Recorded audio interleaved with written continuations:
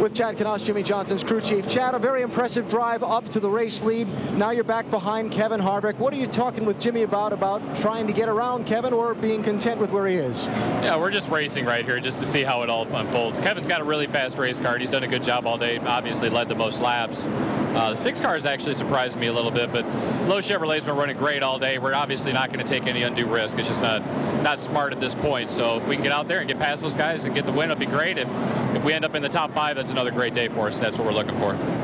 Do you think you're done pitting for the day?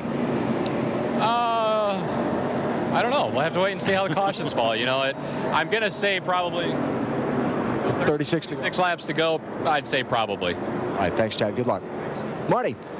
Alan, a frustrating start to the day for Kyle Busch. It got good in the middle, and then what happened at the end here, Kyle?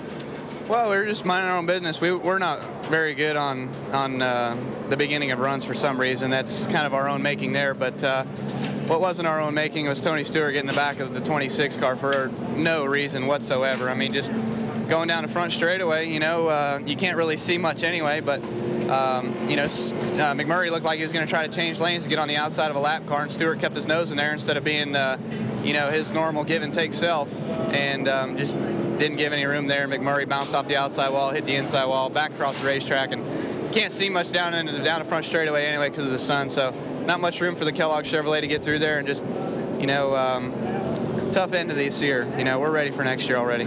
Kyle is in here trying to get the steering fixed. Dave? Todd Barrier is Kevin Harvick's crew chief. Okay, you've got the Loudon winning car. You've got Kevin behind the wheel.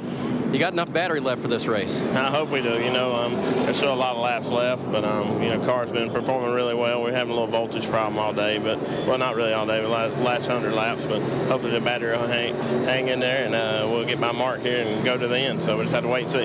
Compare this to the spring race. Do you feel like you're in even better position in the way the car has been handling today, Todd? I feel for sure the car's a lot better handling-wise than we were in the spring race. You know, but it's about the opposite of the spring race. Spring race, we had all the cautions in the beginning and all these long runs in the end, and now we're having all the dang short runs at the end and long runs in the beginning. So nothing you can do about that. Just hopefully our car fits the circumstances.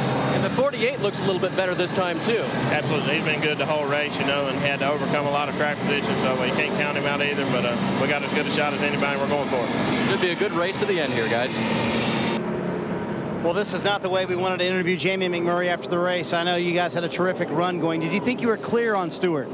Yeah, I mean, Tony, he could have let me go. It just, you know, it's tied off at turn 4, and my spotter set outside, and I just kind of hung where I was, and, you know, I don't know, Tony was a little bit frustrated maybe, or just turned across me. Needless to say, I'll buy my Irwin tools at Lowe's. obviously, Jamie McMurray not happy with that contact. Well, they would have finished in the top 15 today, Bill, but it ends early. That's a good line. That is good.